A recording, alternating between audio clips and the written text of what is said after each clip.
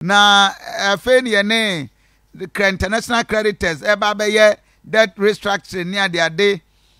Then the president secretary write to parliament warning them samohia no man fa let be enfrim ra sebedwam ama presidency and some baby no court ti mu hwe yie pa. Then asante ebedi atwele totro ba you know you have Aruna Drusunmene the various is the who bondok say you are able to write warning us to desist from transmitting any letter to the office of the president. Electoral Commission to that effect and Suguso. Maminya very brief discussion with Minia Kwesia Dodike and a lot of boiling in the Asante region. As a matter of fact, several projects the regional minister briefing was say Nyameya Adomwa, all things being equal, Nyameya Adomwa, according to the press conference, Kumasi International Airport by May, na chese is open to the public. Kwasi Adodike who follow, we are in election season. Our city is deteriorating.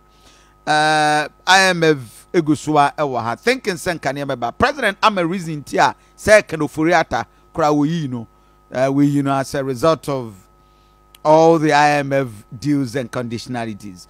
Odike more monetary system now. What are we not getting right? Intina yenim senka this year after IMF no niama be normalize ya. Still niama da su so sui. What is that? Nyame adominu akwasi. Aya cha ben mame. Obete wonka.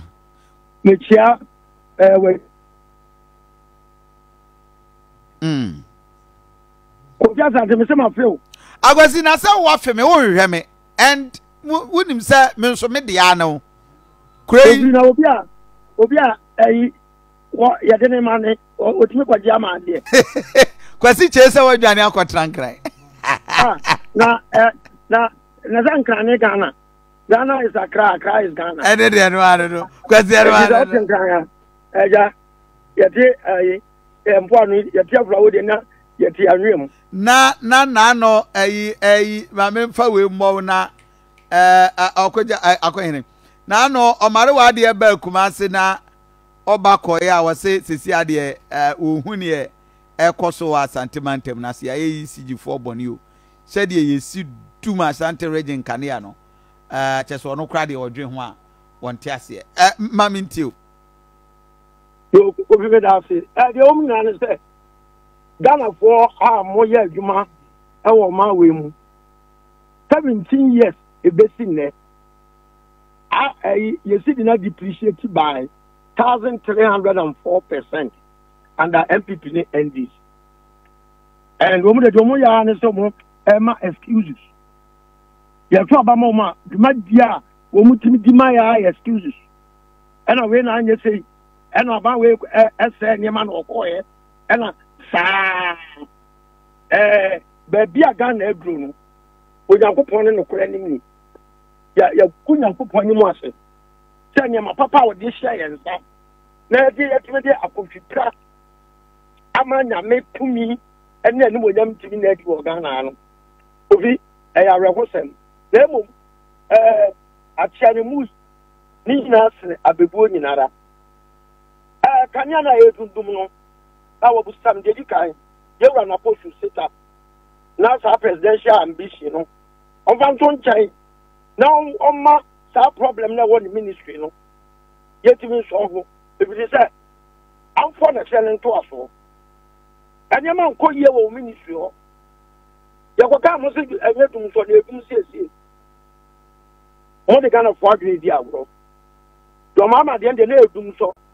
ba mo de edum siesie IMF from back kwa mo de papa che IMF bi aba na sanse mu we am keka no asabi o enya kwofo emotionally sentimental ada be ja tum se be NPP ni ye kumi kwa me NPP ni nti no NPP for this ni sam de come on ani man ko yire akufo ado ashada be fe Ghana wa be se ya brabo nyina education enko ye yensuo wa de galamsha ase no kanea enye economy enye ye city enye afɛ kura deɛ yɛ kɔta tumutumu wɔn sɛ pepa ma yɛ nya mmerɛ a yɛtumi formalize tumutumu wɔ Ghana a ɛfa so wɔnyɛ na afɛ the parliament fɔ kura tu wɔn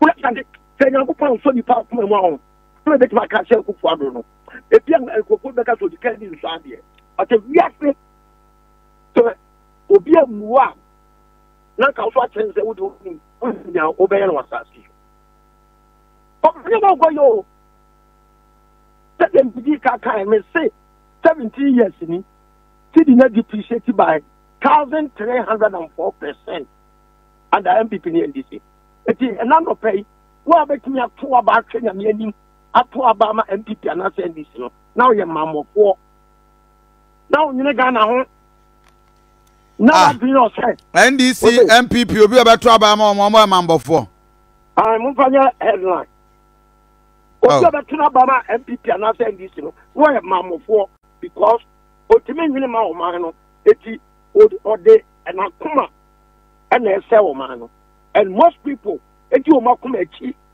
when it comes to these issues ɛna ɛsɛ ɔman no they can apply common sense.